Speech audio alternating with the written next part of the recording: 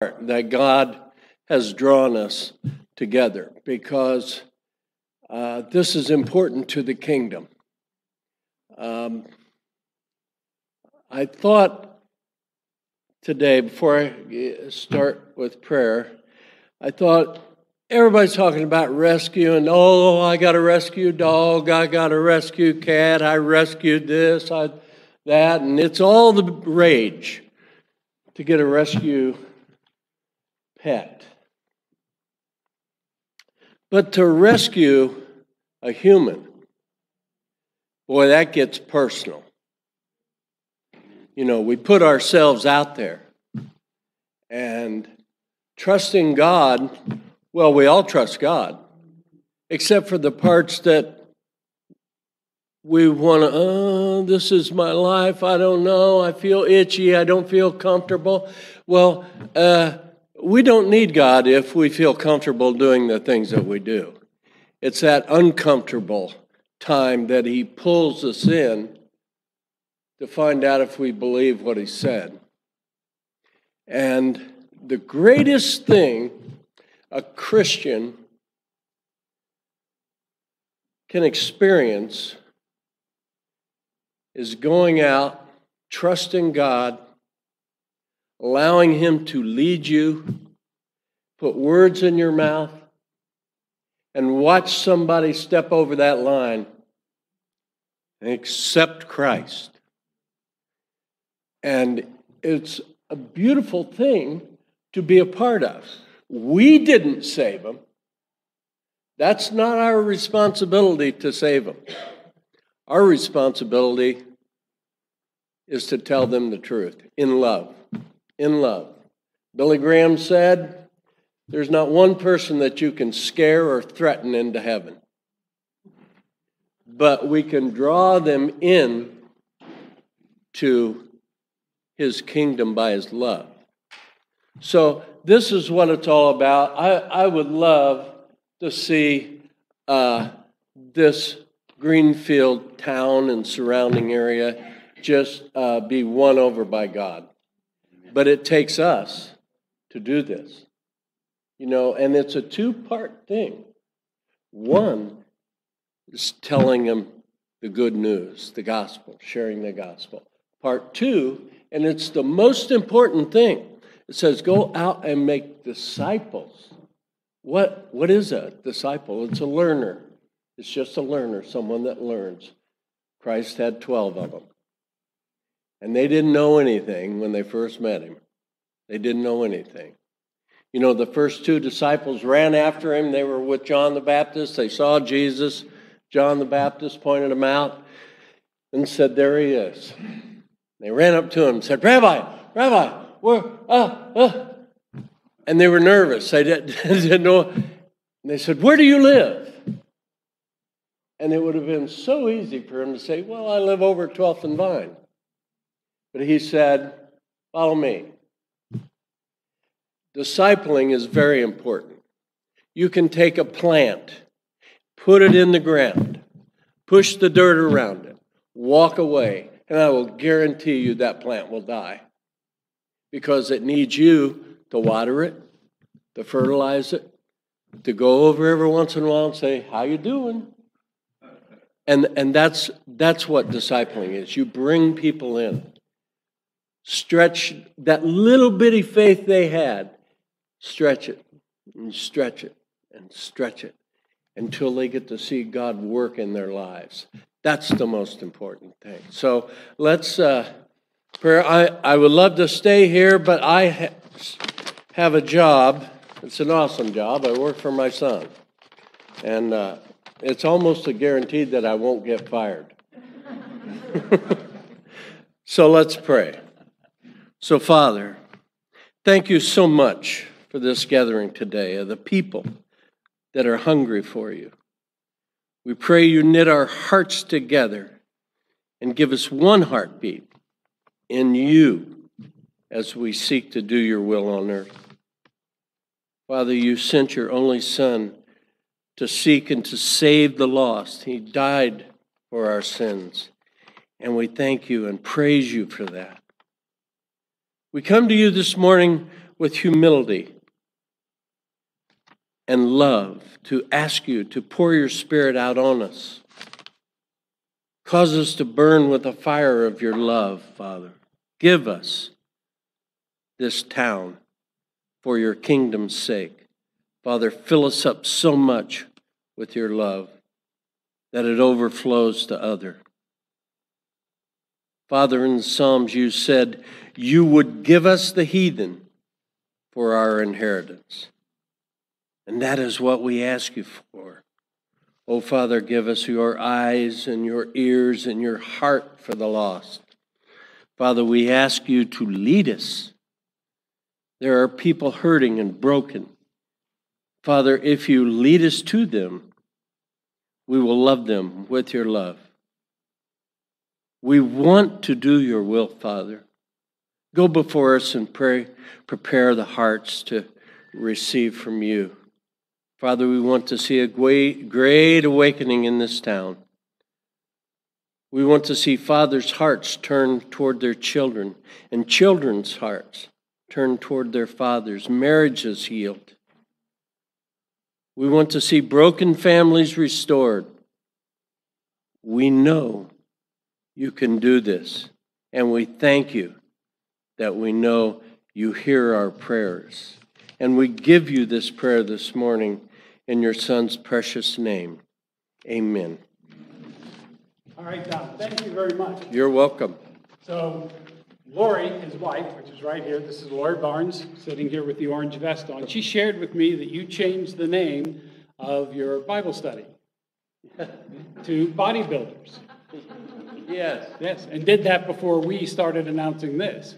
She was the one almost 45 years ago. She was a waitress at Bob Evans, and I was working on a dairy farm, and my combine caught on fire, and that was before cell phones. And so I ran up to Bob Evans, and I went in there so we could call the fire department, and I looked, and she was standing on the other side of that counter, and I forgot what I was there for. And I was just a natural man with natural thoughts, and you know what natural men with natural thoughts think. And I asked her to go out, and she said, yes, I will go out with you, but it's got to be at 6 o'clock in the morning at some little coffee shop. And very smart woman. And so we went there, and she shared the gospel to me.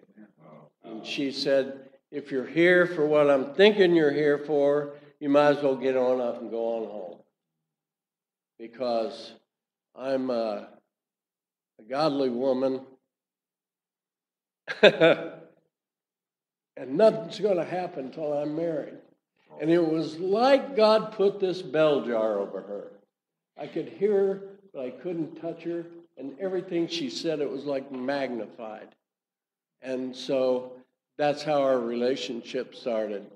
And I was probably in a spiritual coma after I accepted Christ for maybe 10 years.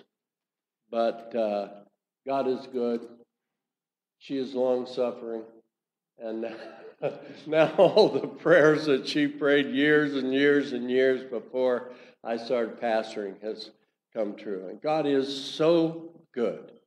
Amen. So I just wanted to share that with you. I'm a part of our little church in Greenfield is a part of a big international church. It's non-denomination. We have 850 churches all over the world, and there's a college and all that there, a kindergarten through Bible college. So we go there the third week in June, and people from all over the world come, and we just party like there's not going to be tomorrow, and I love it. And so anyway, it's my honor to be here and to be a part of this. Trust God. Deny yourself. Believe what he says. And it's okay to be nervous, because he's right there with us. Right there with us. Amen? Amen. So, Lori, behind every great man is a greater woman.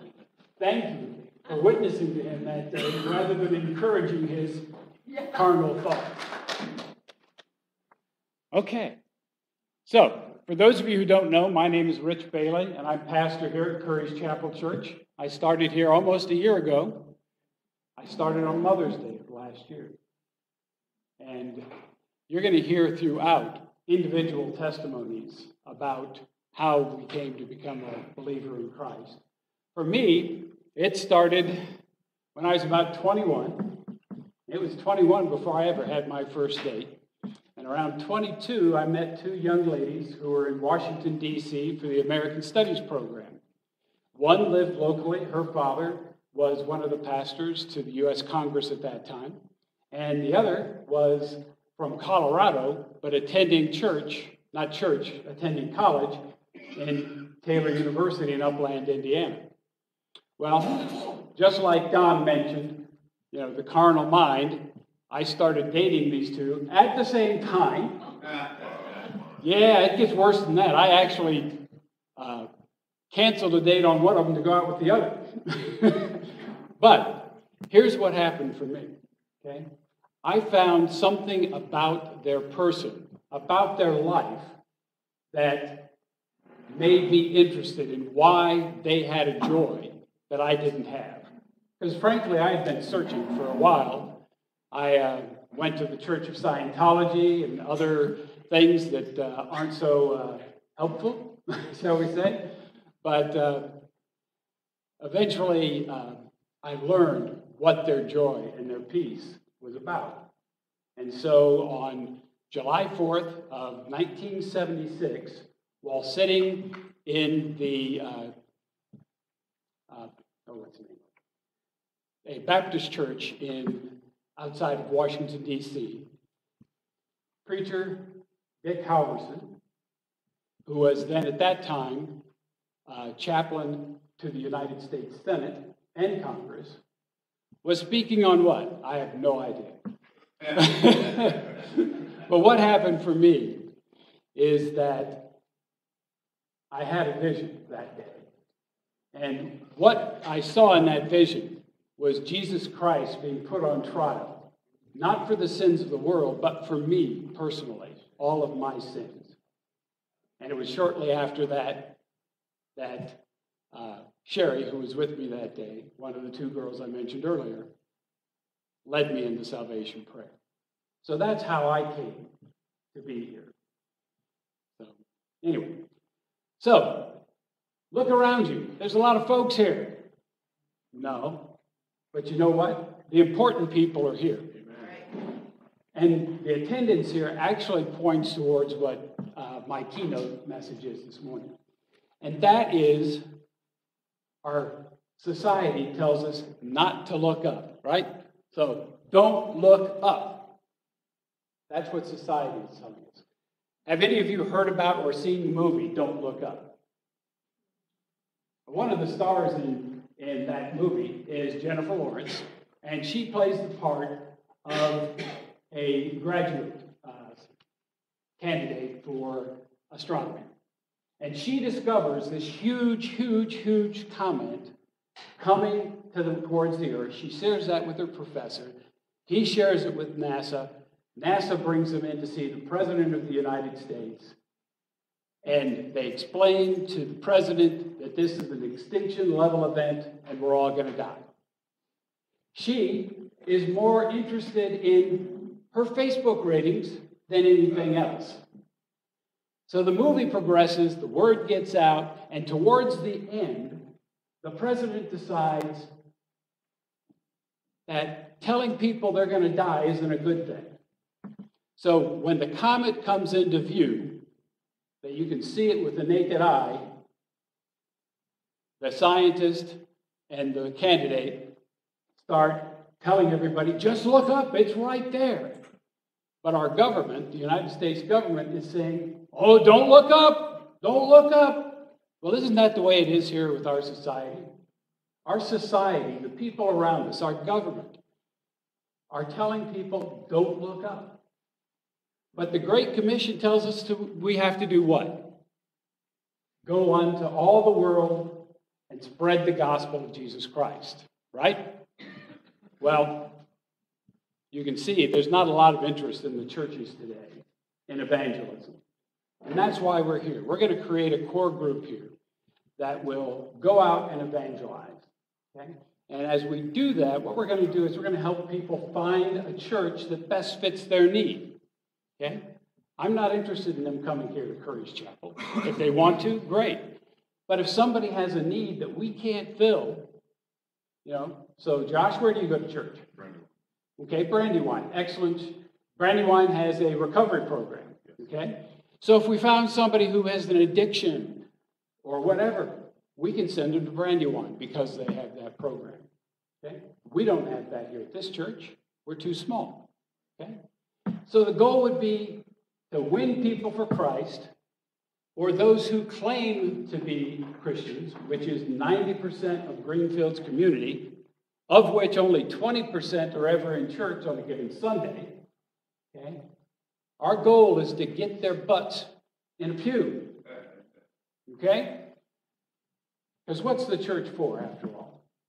The church is a hospital for sinners, right?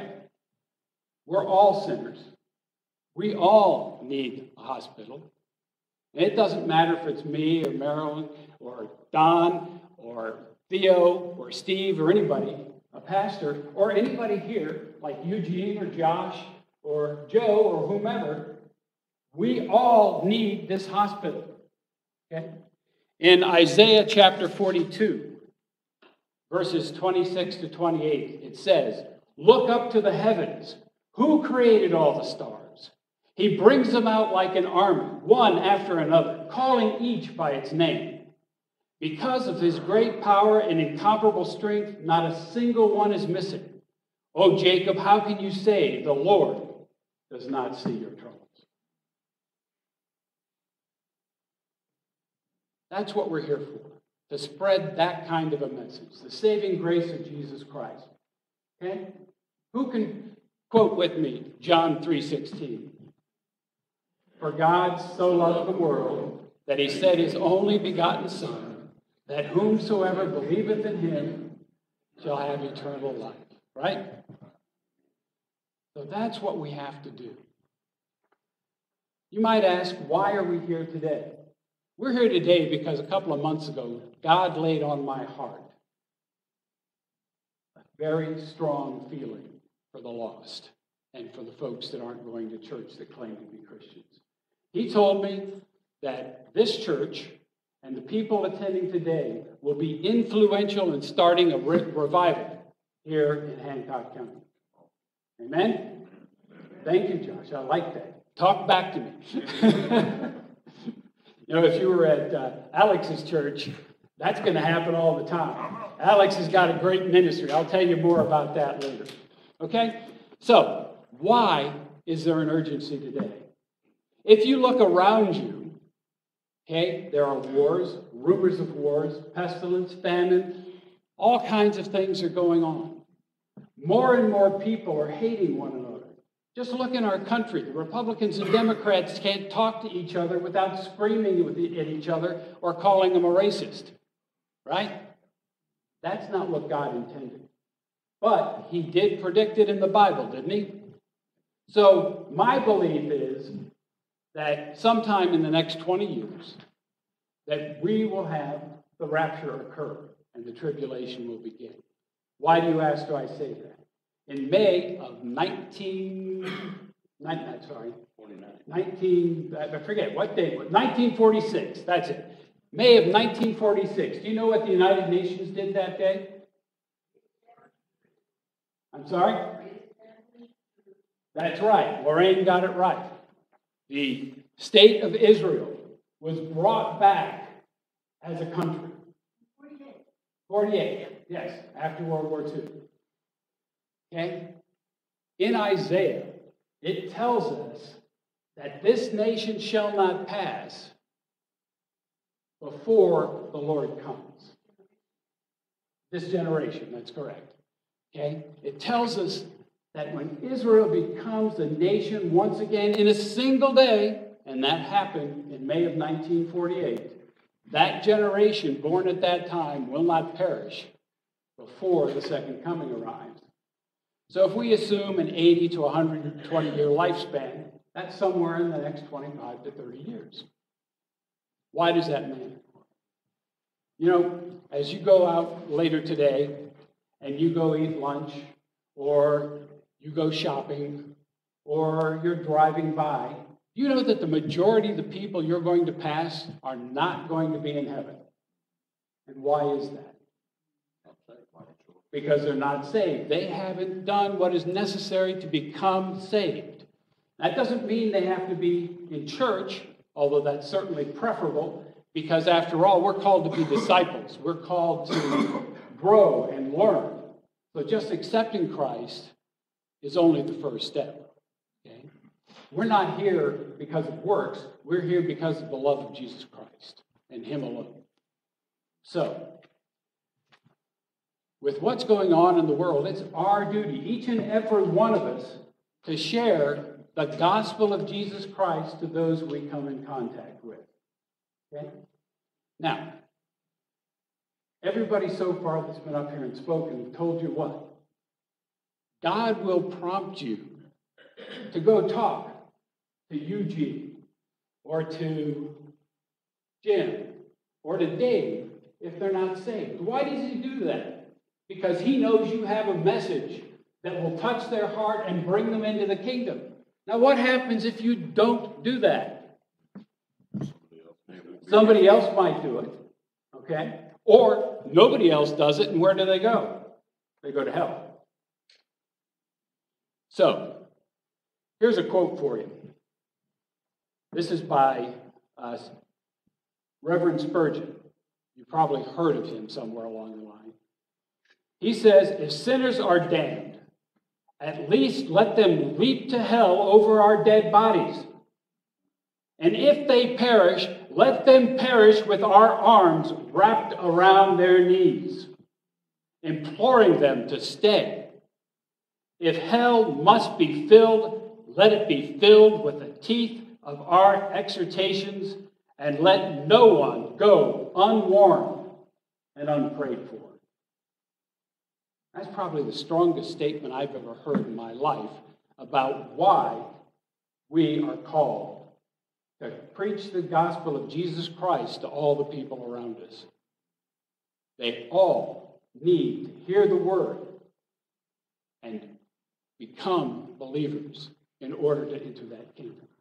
And if we don't share that word, they might never be there. Now, as witnesses, evangelists, whatever you want to call yourself, your job is to give that message. Your job that day may be to plant a seed. Your job that day may be to water that seed that got planted by someone else. Or your job might be to reap the harvest. And if you don't listen to God and follow His leading, you haven't done your part. Amen? Amen.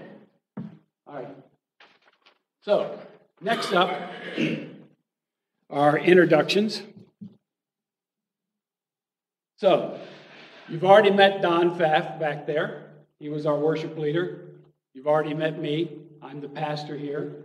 We also have Steve Ellis with us. Steve, if you'd stand up and wave or whatever.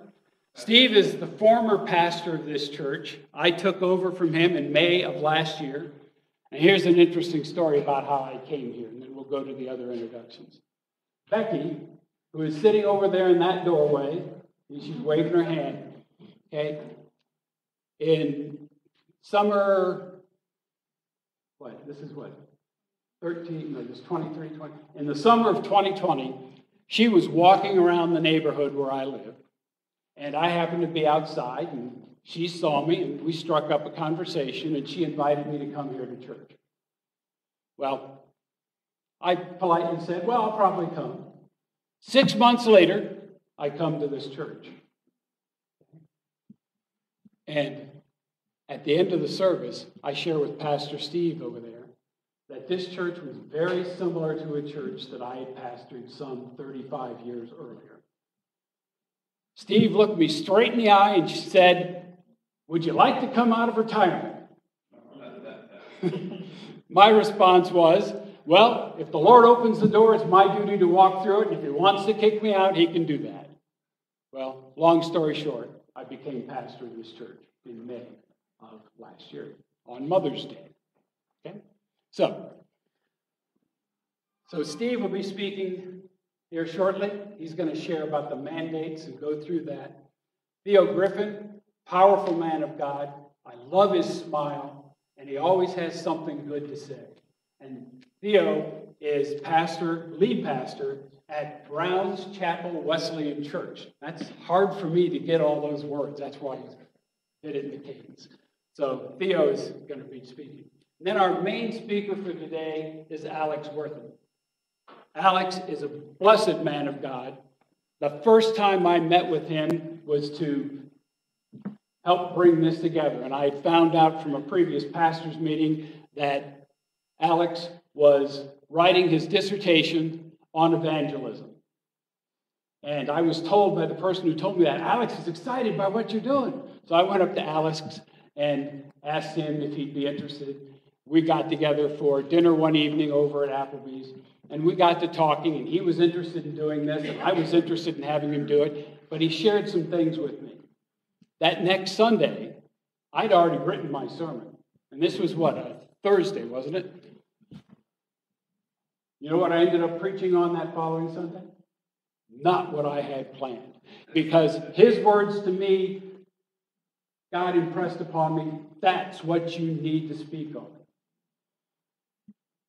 I went to Alex's dedication for his church, which was 3 Sundays ago? Okay. Had a great congregation there. Several of the churches were represented, helping to support that day. And his bishop for this area, and I forget that bishop's name. What was his name? Bishop Calvin Wortham. That's right, Calvin Wortham. I knew the last name.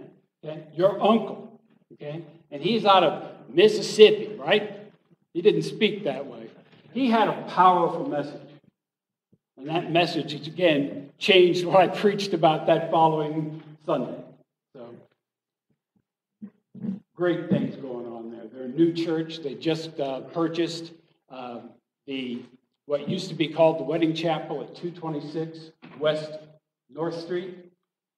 They meet at 1 o'clock on Sundays for worship. I'd encourage all of you at some time, go and visit that church, and you will have a powerful word come towards you.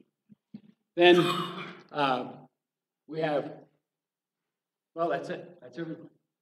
All right? So, without further ado, let's move on to the foundational mandates, and Steve will talk to us about that.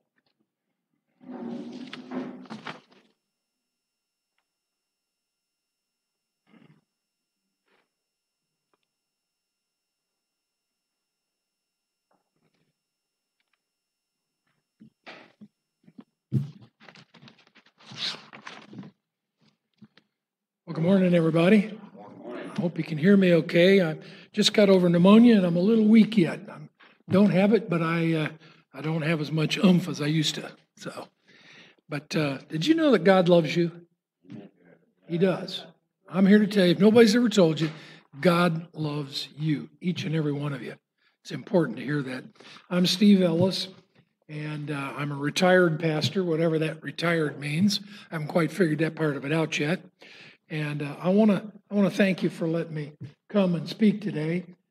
It's a privilege, and this is a subject that's near and dear to my heart. But I have to start out by asking you kind of a tough question. Who in your church, whatever church you go to, who in that church is responsible for evangelism? Everybody. Some of you looked at your pastor. Some of you looked at the guy next to you. That's not it. That's not the right answer, guys. I'm sorry. Okay? Evangelism means telling other people about the gospel, the good news of Jesus Christ. That is evangelism. And if you haven't told them, how are they going to know? Sooner or later, somebody's got to say it. Now, so don't look at your pastor to do that, because he can't be every place you are. You can't be every place he is. Okay? It's not the pastor's job. Now, a lot of people don't buy that, but it's the truth. You know, here's what the Bible says we're supposed to do. A pastor is to pray for, care for, and head his flock in spiritual matters. Nowhere in there does it say the pastor is responsible for making out the budget, okay, or taking care of financial matters. He's not to develop new programs. He's not to take care of the music. Guys like Don do that, right?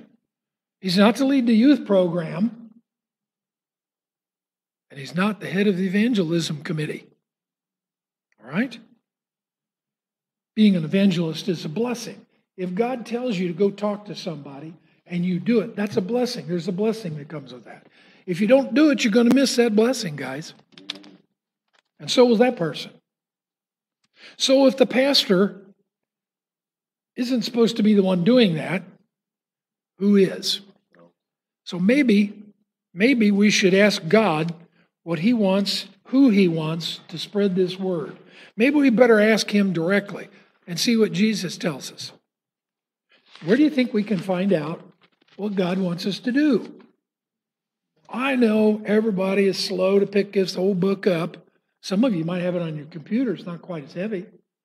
But that's where you go. This is the Word of God for us, for each and every one of us. It's called the Bible, right? Maybe we should go there. So I want to take a look at what God tells us we as individuals are supposed to be doing. Not what the preacher's doing, what we're supposed to be doing. Okay? Now, I got to tell you, some of this might be a little bit problem for some people. And I'm not going to pull any punches. I'm just going to lay it out, and you take it for what it's worth. You know, I get the demographics for this county. And 95% of the people, between 90 and 95, depends which report you get, says that the people of Hancock County claim to be Christian. Well, where are they? Okay? If every church in our county had 3 services on Sunday morning and they were packed full, we'd still have half the county that wasn't in church. Does that tell you anything? Wow. That's a little scary. Half our citizens or more believe that the church, that is the body of Christ, because that's who we are, the church is the body of Christ, believe it's not necessary. They want the head, but they don't want the body. What happens when you cut the head off the body? It dies. Both, right?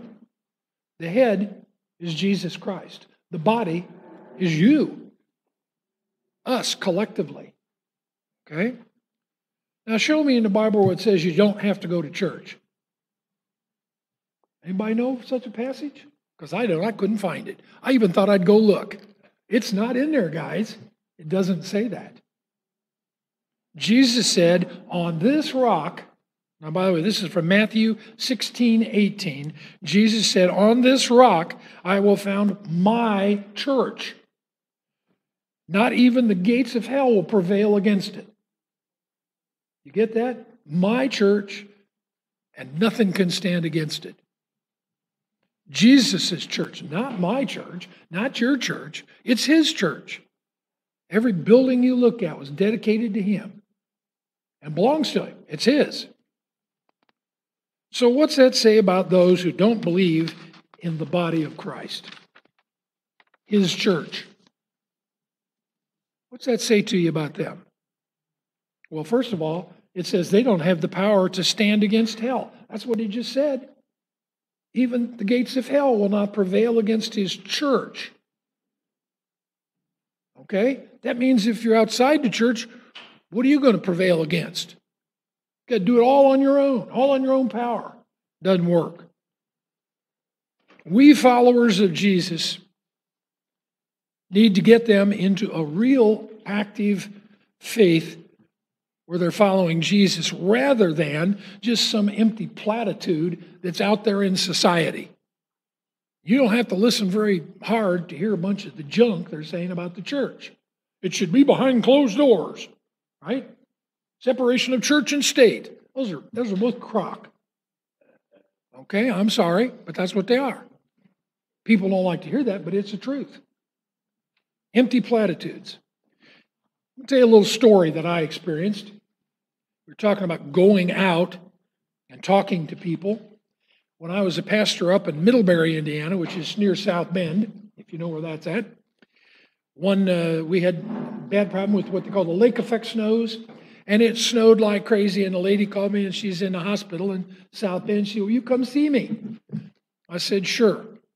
So I loaded up in my little pickup truck, and I'm driving down the highway, and, about 5 miles an hour on a freeway, and snowing and blizzard. And anyway, I went into the church, or the hospital, became a church for me. Anyway, I went in the hospital, and I went up and I saw this lady, very sweet lady, talked to her, held her hand, said a prayer with her, and about that time, they brought another lady in and put her into bed next to us. They draw the curtain and all of that, but there's 2 people to a room there. And I got this overwhelming urge to go say a prayer with this lady. I knew I was supposed to, but I was busy with the other one.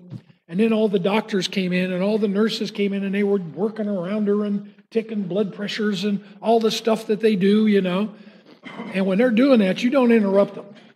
Stay out of their way, okay? So I thought, well, I'll just slip out the back and it won't be a problem. So I walked kind of behind him, slipped out the door, and I swear it felt like somebody put their hand out like this and stopped me. And all I could hear was, "Go pray for her." Okay, now what? Okay, so I turn around. That was about the most dynamic thing that's happened to me, one of them. I turn around, I walk back in, and it was like Moses parted the Red Sea. The nurses and the doctors just stepped away and let me walk right up to her. They never do that now, by the way. That's not something they do. They did that day. And I went up and I took the lady's hand. I said, "How are you?" And she says, "Not very good." And I said, "Well, God told me I'm supposed to come pray for you." She got this funny look on her face. I said, "Is that okay with you?" She goes, "Oh, yes." So I prayed for her, and she started crying, tears running down her face, just bawling like a baby. She really was. And I said, "It'll be okay. God loves you." And she cried even harder. Finally, she said, "I just tried to commit suicide. I didn't think anybody cared." Okay? Now, what if I hadn't gone and done what God asked me to do? You know what a blessing it was for me just to know I had brought a message from God to somebody? Wow. I'm still kind of running on that. Okay? And this lady, I don't know her name to this day. Don't know it. Don't care.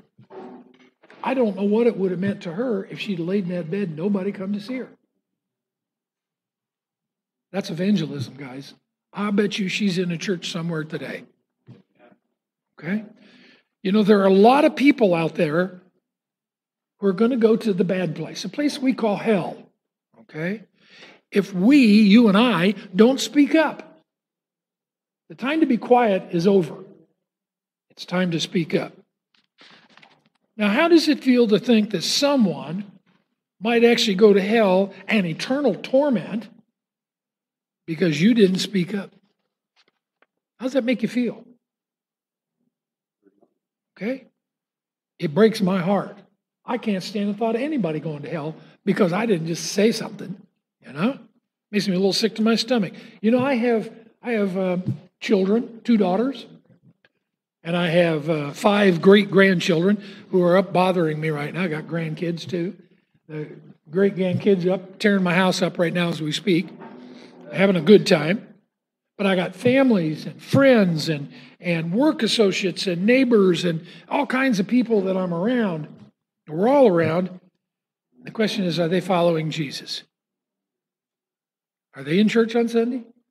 They go to church on Wednesday. It don't matter. It doesn't have to be Sunday. They just have something to do with the church. Where are they? We have to get to work, folks, or hell is going to just keep expanding. Not going to be a pleasant experience for anybody. When I was 18, well, I got to back up a step. When I was 12, I went to school with a little girl named Elma Jean. She was the homeliest little kid you ever saw. But my wife and I were introduced by our teacher. I was 6'2", same as I am now, 220 pounds in the 6th grade. I was the biggest person in the building, literally, okay? And she was about this tall. I think she's still about that tall. But anyway, they matched us up to square dance because we were the two biggest kids in class. Little did that teacher know what she was doing, okay? About 2 years later, I moved to another town, and for some unknown reason, I still don't know why, I started writing to my wife, who is now my wife. I wrote to her and just thought, well, she was a nice kid, I'll treat her to a letter, you know? But she wrote me back. What a surprise. Well, when I got to be 18, I went to college at Wayne State University in Detroit. Hated every second of it, but I was there. And one day, this stunning young woman with big brown eyes showed up, and she said, "Hi, Steve." And I said, "Lord, don't let me forget her name." You know? And I said, "Well, hi, how are you?" And I'm going, now I know who that is. That's Imogen. Okay? Well, I got to the point, I started dating her at that point. I got to the point where I just wanted to be with her. Come on, guys, if you're married, you know what I'm talking about. Ladies, you know what I'm talking about. I wanted to be with her all the time. I couldn't wait to get off work to go see her. She was on my mind all the time, and nothing else, came before her all of a sudden. I don't know how that happened. I was so in love with that woman, I couldn't do anything. I was Twitter-pated, if you remember the movie Bambi, okay? And my dad was getting so frustrated because my grades were going, like that. Everything was going that way. He finally said to me, he says, "Why don't you knock it off and just marry that girl?" And it was like somebody went, "Wake up," 6 months later, we were married. That little light in my head went off, thank goodness. Now, 54 years later, we're still married, having our anniversary this coming Tuesday, I guess. And you know what? She's still a beautiful young lady to me. I'm still very much in love with her. And I just want to be with her. If you're married, you kind of know what I'm talking about. If your wife goes to visit relatives for a couple of days, I'm looking at the clock. Is she due to be home yet? I don't like it when she's gone. I don't like being separated from her. The thought of not being with her is kind of scary for me, okay? I still feel that way. So why do I tell you this story about my wife and I? It's because I love my wife. She'd be embarrassed to death if she was here right now, so I can go ahead and say it, But I tell you that because isn't that how we're supposed to feel about Jesus? Aren't we supposed to be in love with him so much that we really don't want to be away from him? We don't want to be apart from him.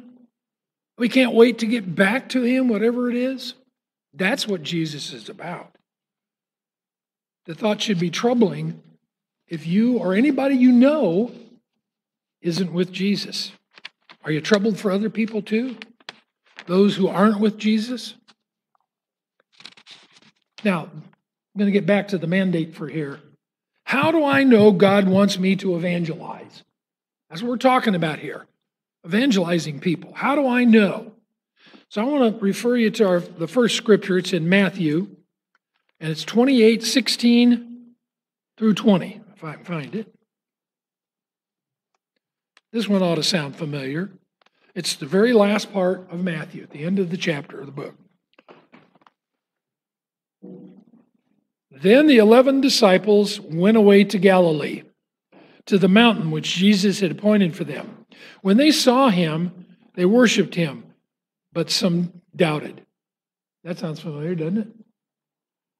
There's that big brown-eyed girl coming in the door there. Now I'm down trouble. And Jesus came and spoke to them, saying, "All authority has been given to me in heaven and on earth. Go, therefore, and make disciples of all nations, baptizing them in the name of the Father and of the Son and of the Holy Spirit, teaching them to observe all things that I have commanded you. And lo, I am with you always, even to the end of the age." Some high points there.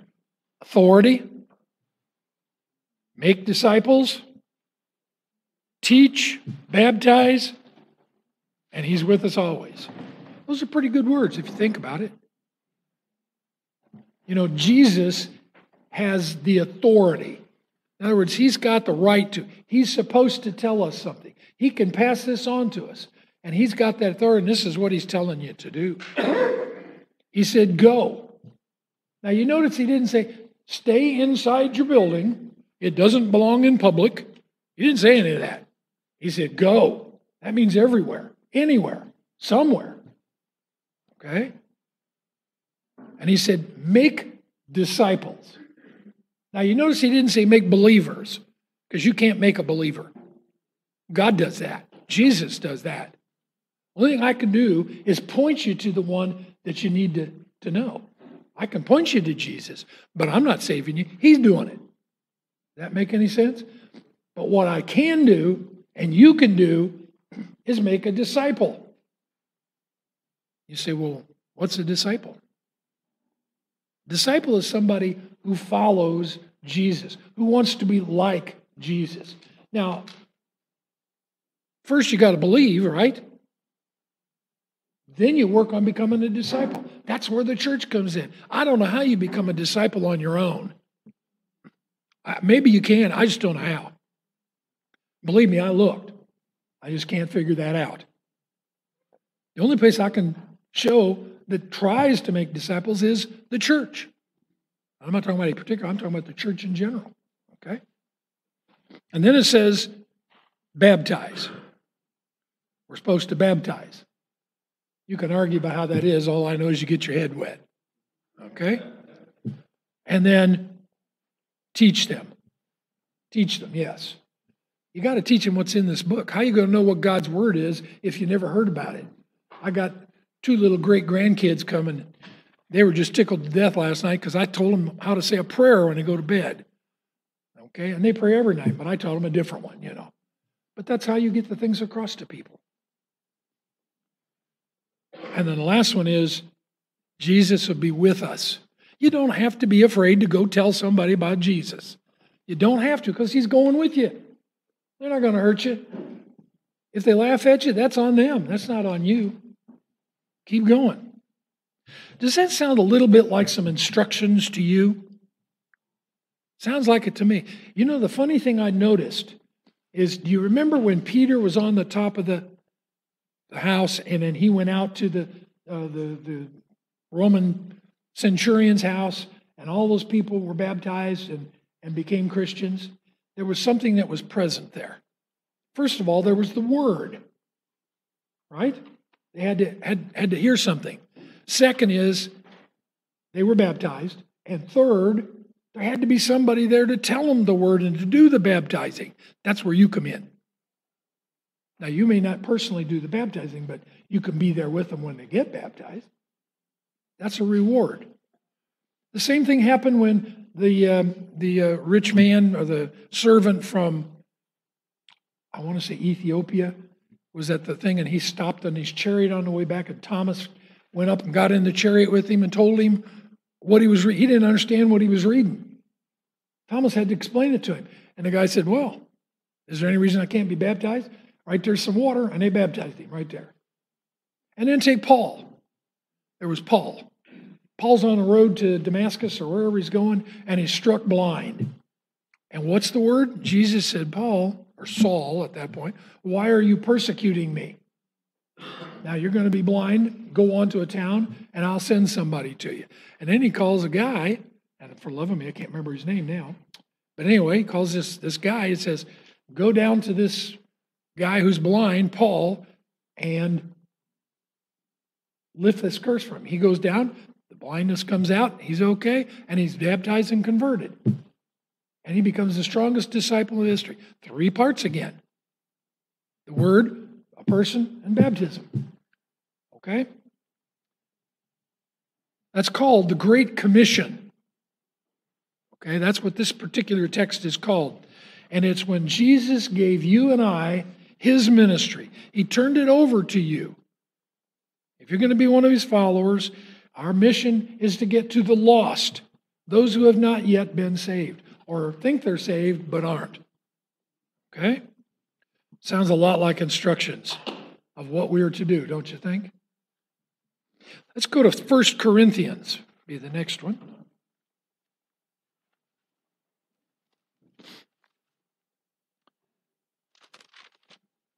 And this is 1 Corinthians 12:27.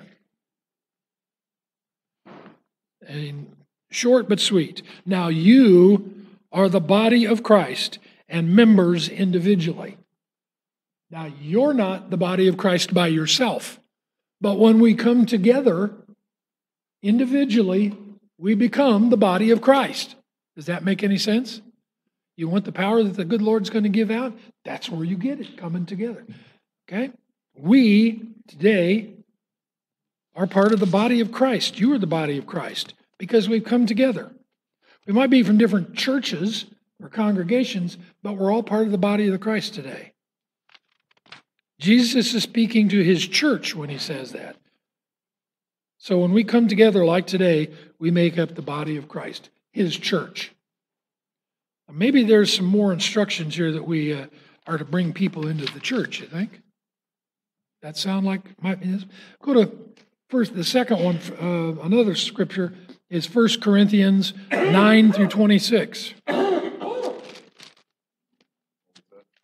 9:26. This is Paul speaking. Therefore, I run thus, not with uncertainty. Thus I fight, not as one who beats the air. What's he talking about there? You know? Paul's saying that if he runs in a race, or if you fight, you got to know where you're going. If you're going to run a race, you got to follow the track, right?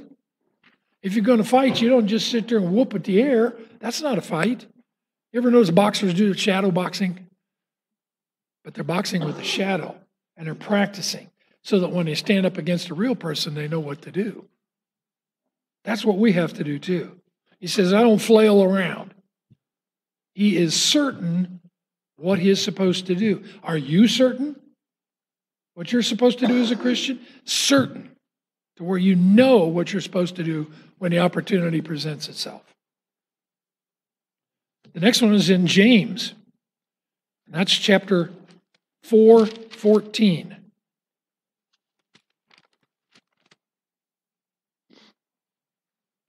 This is an interesting one too. Whereas you do not know what will happen tomorrow. For what is life? What is your life? It is even a vapor that appears for a little time and then vanishes away. Now, why is that important? Because you haven't got tomorrow.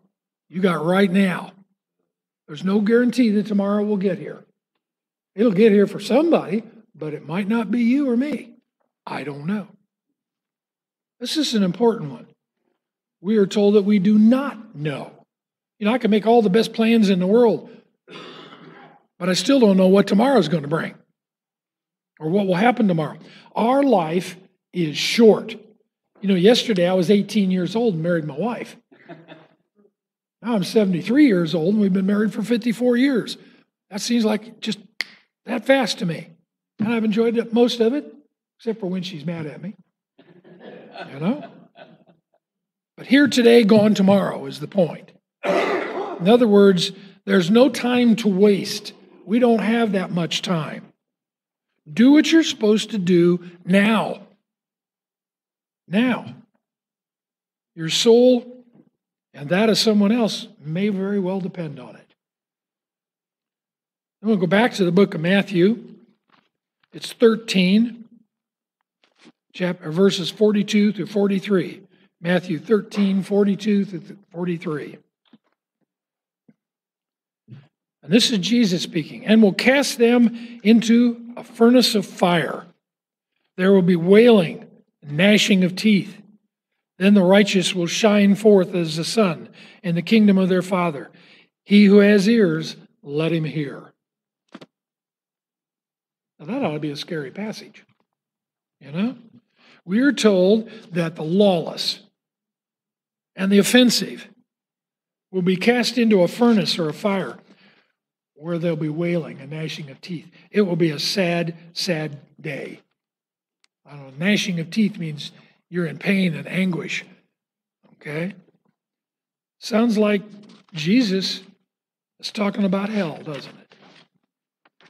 Nobody likes to hear about that. You know, we modern thinkers, we're modern people, we're educated and scientific minded, follow the science, right?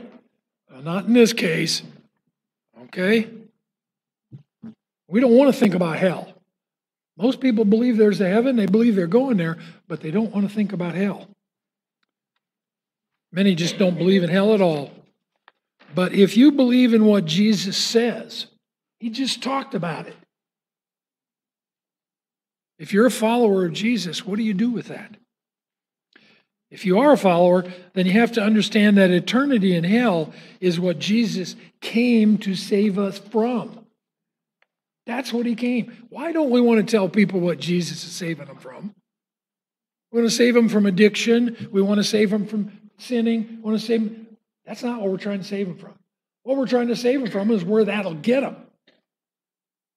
A toasty place, you know, where it's not very comfortable. We just don't like to say that. Well, now you know what God has said for the followers. And that's just some of the passages. I encourage you to pick your Bible up and go look for yourself. There are many more passages, many, many passages. These are just a few, okay? But what do we get from these few scriptures here? I want to just kind of summarize here. This is what is said the followers of Jesus are to do. 1, make disciples and teach them. 2, Jesus formed his church and told us to come together. 3, you know what you're supposed to do now. Do it. 4, you don't know what tomorrow brings, so do it now. 5, because those outside the body of Christ offend and will be burned in hell. Now, I ask you again, who's responsible for evangelism in your church? You are. Each and every one of you. Let's get going. What would this world be like if everybody in this room started to evangelize? Amen?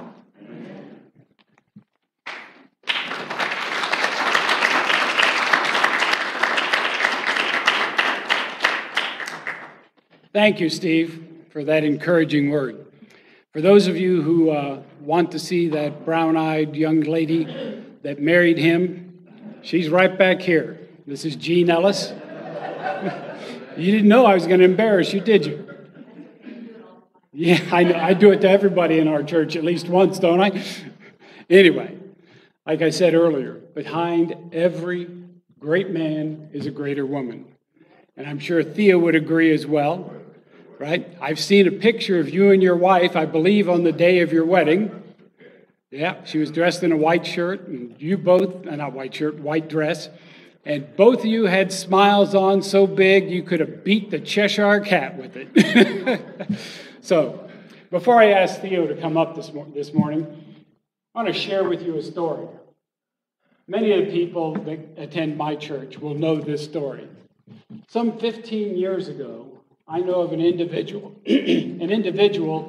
that spent 21 months in federal prison for mail fraud and conspiracy to launder money.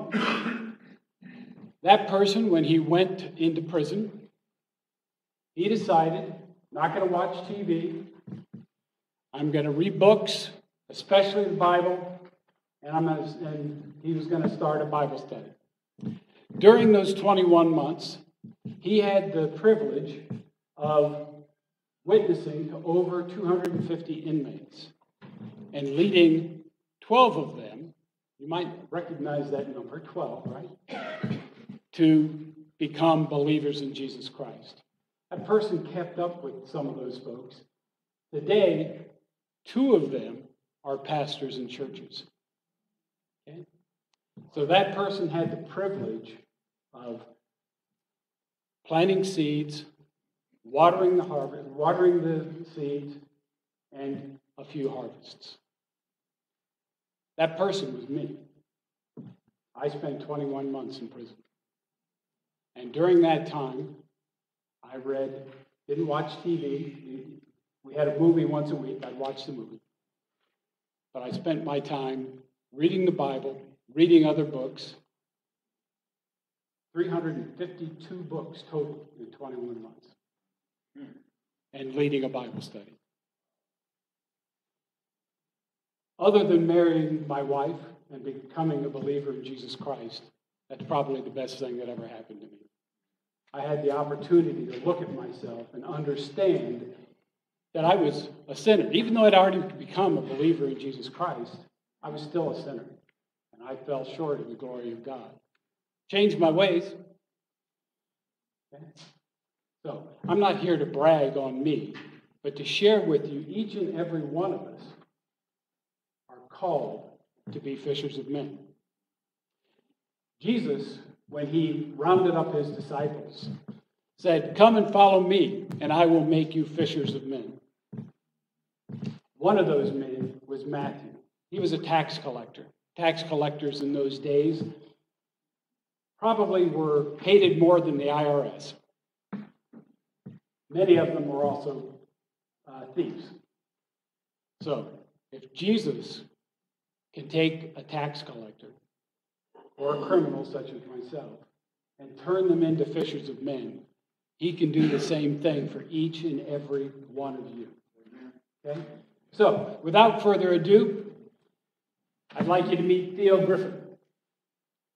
Theo and I met for the first time at one of the pastors' meetings, and there's only two people that I know of that have a smile like yours. You and Paul Scott, one of the members of our church. Awesome. So, Paul leads us in a song from time to time with his Yes. guitar, and he always has this huge smile on, and you do too. Thank you. So Rich. thanks for being with us. Well, Theo. thank you. Thank you. Good. Yes.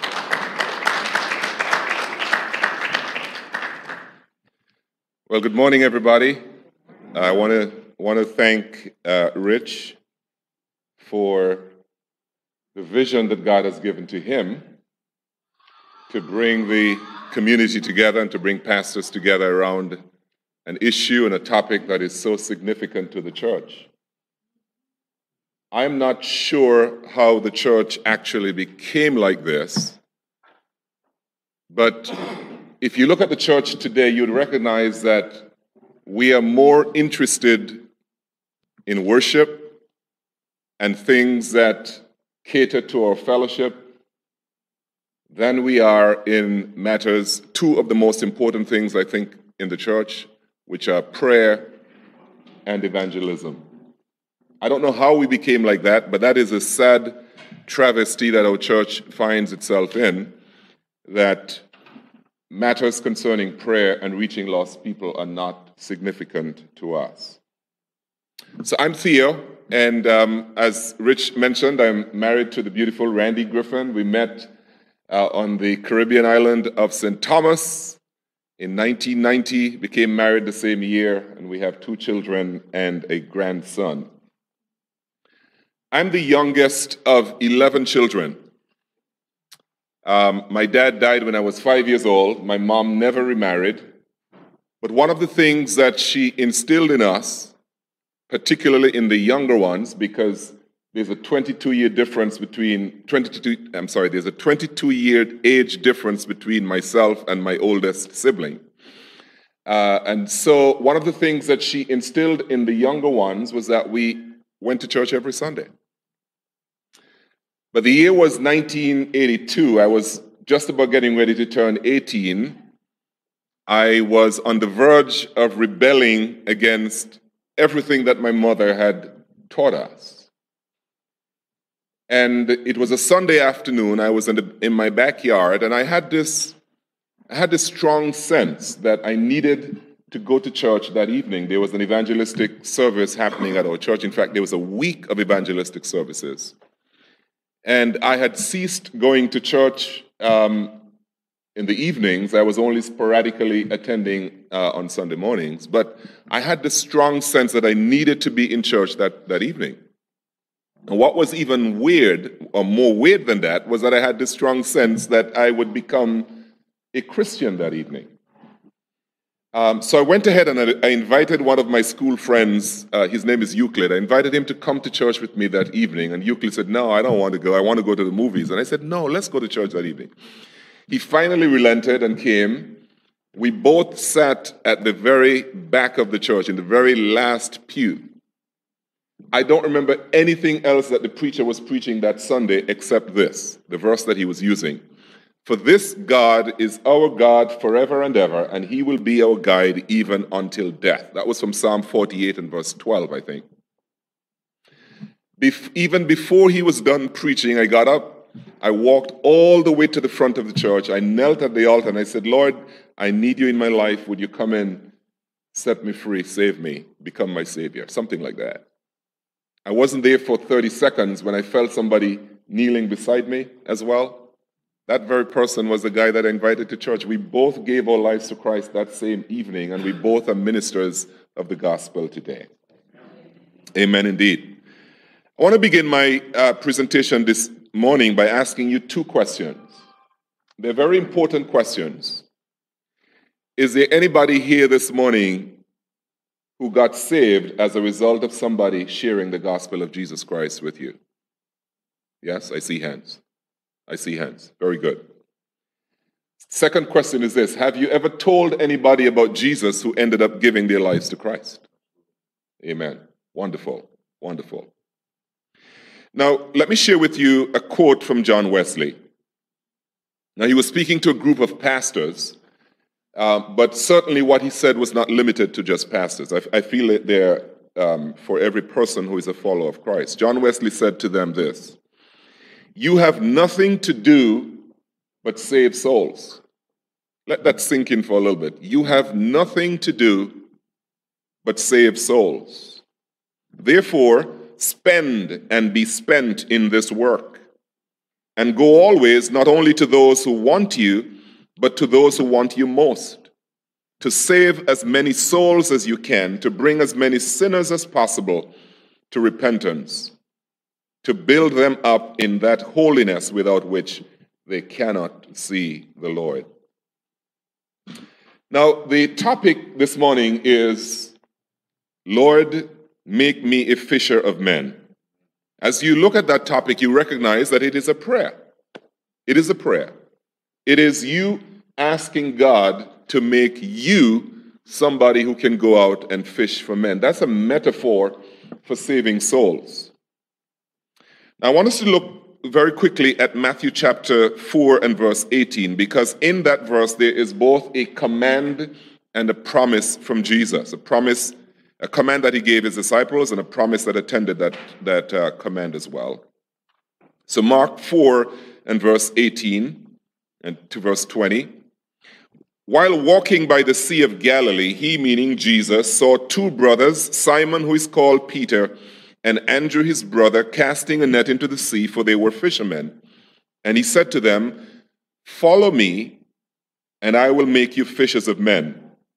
Immediately they left their nets and followed him. So the command there is for us to follow Jesus. And what Jesus promises to do when we are following him is that he will make us fishers of men. So it begs the question then, or it is very logical, that if you are following Jesus, he will make you to be a fisher of men. I would beg to suggest this morning that if we are not fishers of men, then we are not really following Jesus. All right? The second verse I want to introduce you to is related to the first. It is in Luke chapter 10, verse 2. And those of us who live here in Greenfield will be very familiar with this particular verse, because we recognize that we live in a farming community. We see the cornfields every spring, and we see the rush to harvest the corn in the summer and in the fall. Jesus says to his disciples, the harvest is plentiful, but the laborers are few. So that's a description that he makes. And then he says, secondly, therefore, pray earnestly to the Lord of the harvest to send out laborers into his harvest. I am told that in Greenfield alone, there are 40,000 people who are unchurched.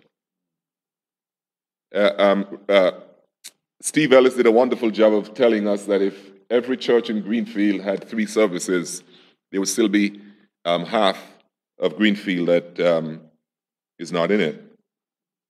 The harvest is plentiful. I don't need to tell you that. You see it. You see the urgency of it. You see the many people who are addicted to drugs and alcohol. You see the homes that are being destroyed. You see the number of people who are going to prisons. You read the papers. You see the misery that is in Greenfield. I don't need to tell you that there's an urgency to the harvest fields. And Jesus says that our response to all of that is that we need to be praying. I don't know about your churches, but I know that my prayer meetings are the least attended service of any service that we have. And that bothers me. It bothers me that in a church of 150, we have less than 10 people that show up to pray. So if we are not praying, if Jesus says to us, all right, let me back up a little bit. If Jesus, who is the Lord of the harvest, says to us that we should be praying that he will send laborers into the harvest fields, then who tells us that we can do things other than what he asks us to do? So I don't know why our churches aren't excited about prayer, because how else do we expect the harvest fields to be harvested unless we are in fact engaged in that? So I want to share with us, first of all, this point, that Jesus has called all of us to be co-laborers.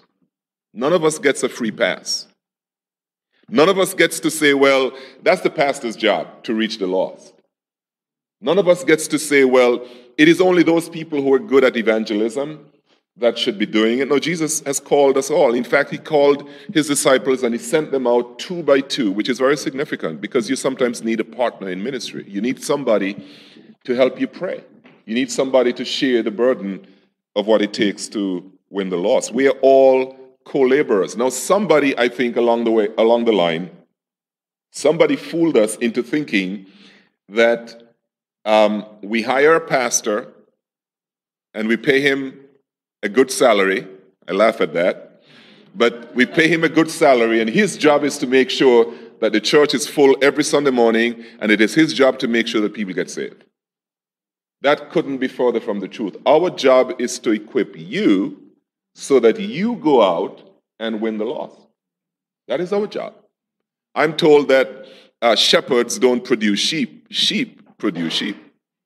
All right, so we train you and equip you in terms of how to go out and win, but we're all co-laborers. Here is the mistake that I think we make, secondly, is that we easily forget how urgent the harvest fields are. We easily forget that. And so, as I mentioned earlier, every spring we see the tractors go out and they plow the fields, and then we see cornfields everywhere. And then, in the fall, we see the urgency and the rush of these combines to go out and harvest and to make sure they get all the crop in before the rainy season and before the frost and the cold sets in. We all are familiar with how urgent that practice is. However, we don't seem to get the picture of how urgent it is to reap the harvest fields of souls for God's kingdom. I want to suggest to us this morning that if this is something that is near and dear to God's heart, then it should also be near and dear to our hearts as well. Jesus said to them, the harvest is plentiful, but the laborers are few. So you have a description there of the dilemma that Jesus finds himself in. There are people who are broken, lost, in prison, hopeless, wanting to be rescued, but the people to do that are so few. Here's the third point I want to say real quickly.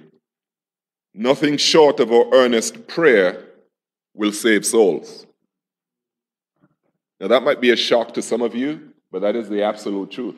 Jesus says, therefore, pray that the Lord of the harvest will send out laborers into the field. He didn't necessarily say go to a seminar, that's good. He didn't say develop all of your techniques in winning lost people, that is good. He said pray. And not just pray, notice the description, pray earnestly. That means fervently. That means continuously. Invest yourselves in praying that God will raise up laborers whom he will send into the harvest fields. And here's something else that you must note as well. When you are praying that God would raise up laborers, be open to the real possibility that God might send you. Okay? So it's not just that you're praying that God would send laborers out, but you need to be aware that Jesus may very well call you to go out as a laborer to save souls. Here's the final thing I want to say to you as I close this morning, that the difficulty of the mission should not be a deterrent.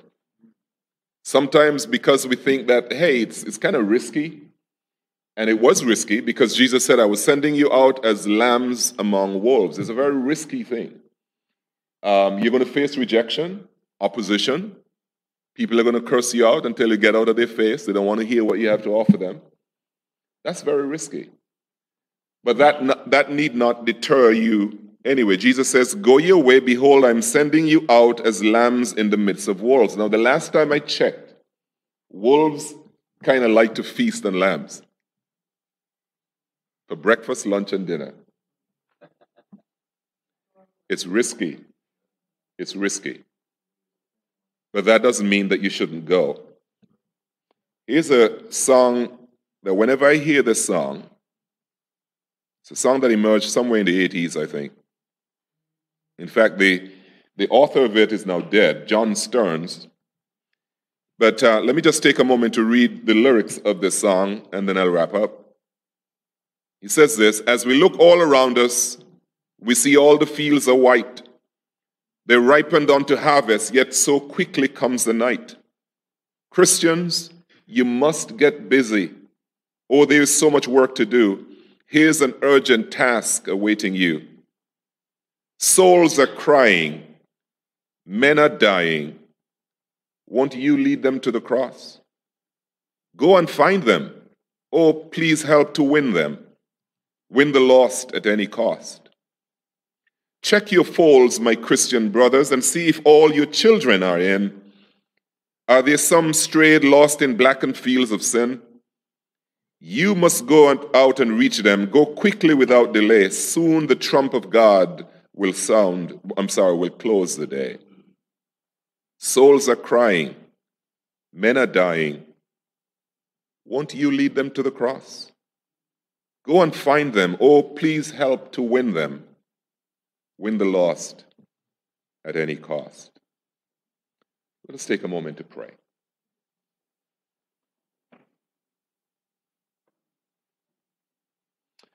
God, this is a matter that is near and dear to your heart, and yet, to our shame, we confess that we treat it so lightly. We are contented to know that we are saved and on our way to heaven, and we often forget that all around us, in our very homes, in our neighborhoods, at our workplaces, there are people who are lost and dying and on their way to hell. God, I ask that as a result of our being here this morning, that you would stir something in each of our hearts, that you'd help us to become aware of the need to invest ourselves in the most important activity that there is, which is to win people to Jesus Christ. Continue to bless the remainder of this seminar today, and God, as a result of it, we pray, as was said earlier, that a revival will come to Hancock County and the surrounding areas. That even the few of us who are here will become so impassioned and excited about the faith and about winning the lost that we will see a great harvest being reaped for the kingdom of heaven. It is in Jesus' name that I pray. Amen. Thank you, Theo.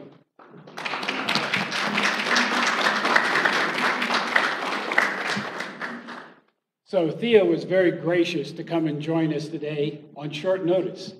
We had somebody else scheduled to do this part, and he was unable to do so because he's on mandatory work through the union that he works for at a project in Ball State.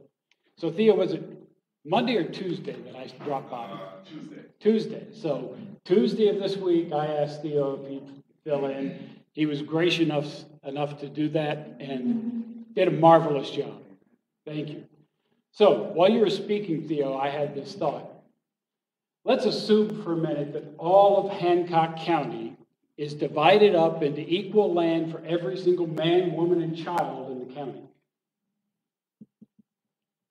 Now let's also assume that the only people that plant those fields, take care of those fields, and harvest those fields are people within this county that go out and share the gospel of Jesus Christ with others. You know, we'd all starve. It'd be like trying to feed the entire county with the food that's right over there. It would be a very difficult task for us to survive. Yet we don't do what we're called to do, many of us. So we're going to take a break now. And I have 2 assignments for you during the break. One is meet and talk to at least 2 people you've never met before. And the second is eat at least 5 or 6 donuts. I'm kidding on the donuts, but we're going to have plenty of donuts. You're welcome to take some home with you when we conclude. So we're going to take a 15-minute break. So if you would, mingle, see each other. The restrooms are out this way and to the left if you need them. Of course, you can see the food over here. So thank you all for coming.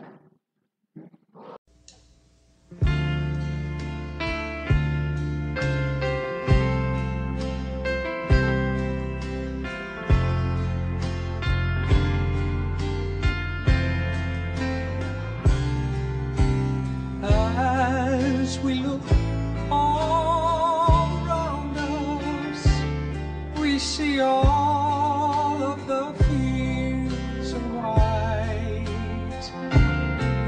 They're ripened unto harvest, yet so quickly comes the night. Christians, you must get busy. There is so much work to do.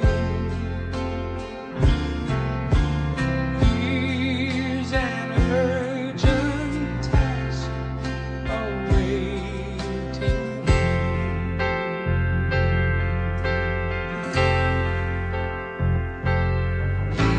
Souls are crying, men are dying. Won't you lead them to the cross?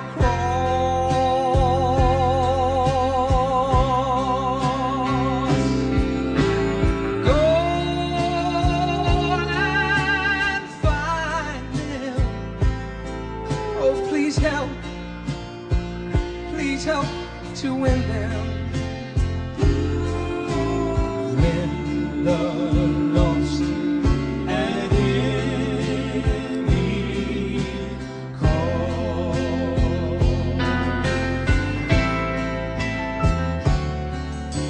Check your fold, my Christian brother, and see if all of your children are in. Are there yet some straying, lost out in blackened fields of sin? You must go out and reach them. Go quickly without delay.